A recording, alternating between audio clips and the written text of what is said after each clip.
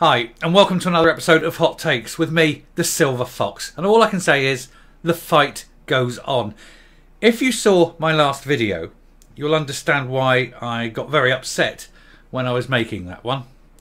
And then I'm going to go and make this video, and this one gets me angry, because it's precisely this sort of thing that leads to the sort of thing that happened in the last video. And we should not be standing for this. This is awful. We are degenerate if we're allowing this. I'm as guilty as you are guilty, as we are all guilty.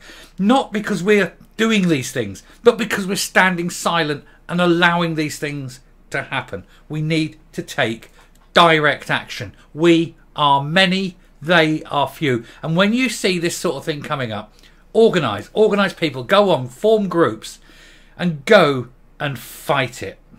Now, I'm going to look at this story, and it's how trans activists and Trojan horses, as they're known, the drag queens, are pushing themselves in to children's areas, into schools.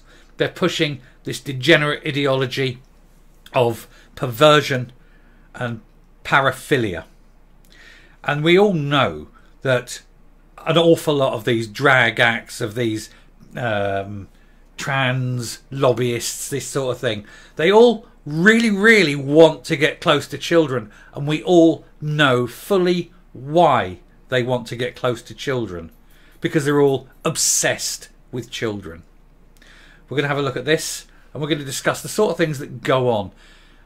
And let me tell you, I will be, unless you're aware of it, I will be introducing you to a concept that will be so awful. I'm not even going to use words. Well, I'm going to use words. I'm not even going to use anything like the words.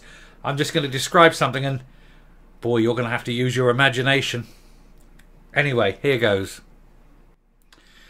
So, how drag queens became a Trojan horse to promote militant trans ideology to children, and why parents who say that the lewd shows that can feature bondage gear and tassels aren't suitable for youngsters are then derided as bigots. So you want to protect your children from people who do these things, who dress like this, who promote this kind of thing, and then you're the bigot for wanting to protect your children. No.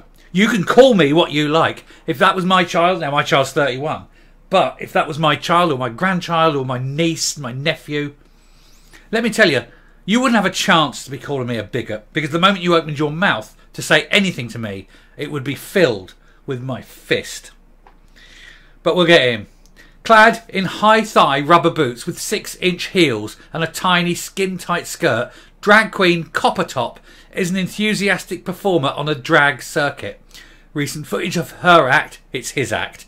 His act, taken at the Honour Oak pub in Lewisham, South East London, shows a lively audience whooping their approval as Copper gyrates provocatively on the floor before hitching his skirt to the waist and thrusting his crotch back and forth. Not everyone is thrilled by the spectacle, however. In one corner of the makeshift stage, a small girl, no more than 3, looks on with what can only be described as puzzlement. And you might wonder, of course, why the baffled-looking toddler is there at all. Wasn't it past her bedtime? Far from it. This was a family-friendly drag show hosted at 11 a.m. on a Saturday morning, a time when many parents can be usually found shivering in the local playground. What an absolute start. So that sits there with children, thrusting his crotch at children. There's a word for what that is. That is a P. That is undoubtedly a P. Someone who dresses provocatively and gyrates their crotch towards children straight away needs to be taken out. No, just needs to be taken out. And there's the pub. Now there's these people outside are protesting it, and thank heavens. There was a pro-LGB and a counter-LGB protest at the same time. And people who objected to this, people who objected to grown men getting close to children and gyrating their crotches at them, were called bigots. Anyone who called anyone a bigot for that needs to be thoroughly investigated, because they are an absolute danger to children. Now, I'm going to have to warn you right now, because I'm going to have to do a description.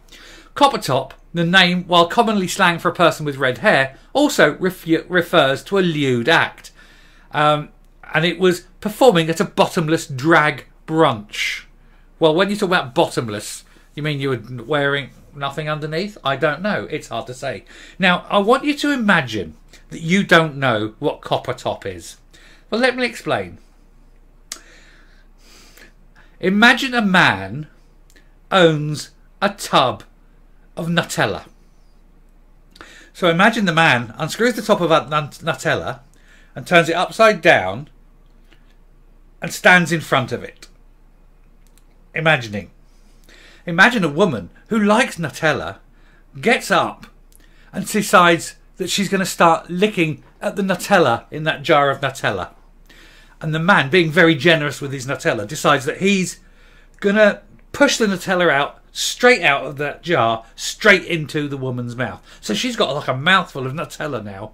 Very delicious, chocolatey, nutty Nutella in her mouth. And he decides that he's going to turn around very quickly and he's going to peel his banana and put the banana into her open mouth. So that when he takes it out, it's got this brown coating. It's known as a copper top. Only we're not talking Nutella, are we? And we're not talking bananas.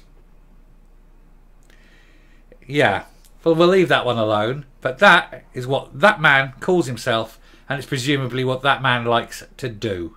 Anyway, for £25 a ticket, punters can treat themselves to an unending supply of Prosecco cocktails, Bloody Marys, and a slice of innuendo-laden entertainment.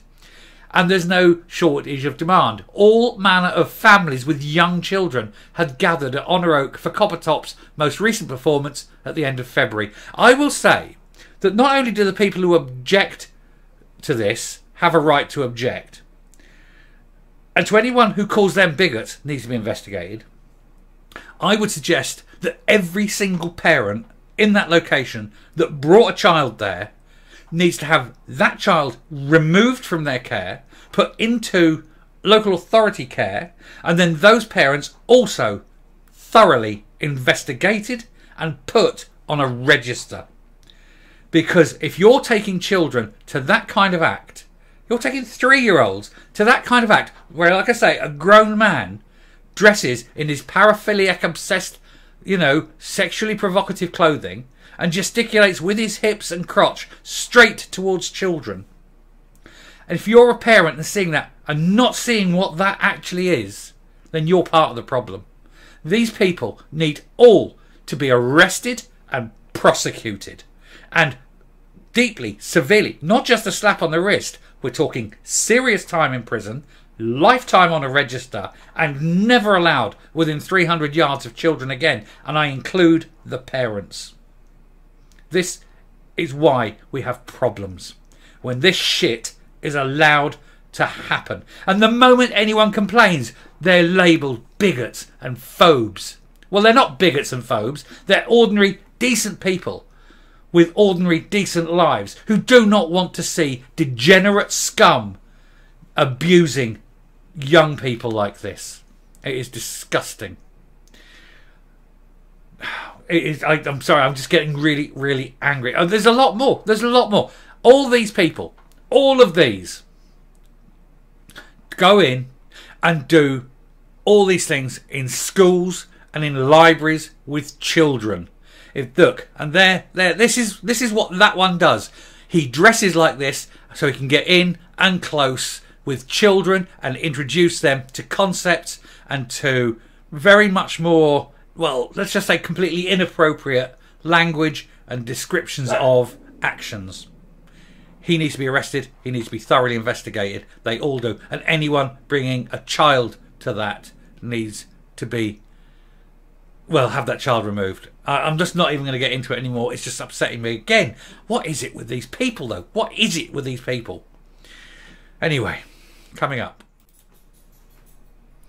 It is time we made a stance. Every time we see these people wanting to get close to children, we must stop. We must talk to them. We must tell them that we know what they are. We know that they're peas. We know that they do not do this because they want to help children. They just want to get close to children for their own gratification.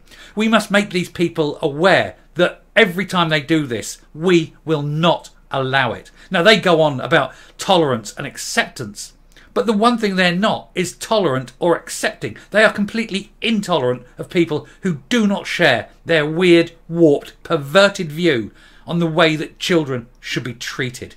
And we cannot allow this, and we need to stop it. And we have to ask, so many times now, I've done schools allowing this. Why are these schools allowing it? It's because they're scared to say no. Well, don't be scared to say no. Say no, and say no. We do not want your perversion in this school. We do not want peas in this school. If you want to dress like that, fine. Do it in the privacy of your own house, or do it in an adult location. But we are not letting you and your proclivities anywhere near the children in our charge. And nobody should allow children to be exposed to this level of danger, this level of harm. Nobody is safeguarding the children while this is allowed to happen, and it needs to stop. Thank you very much for listening.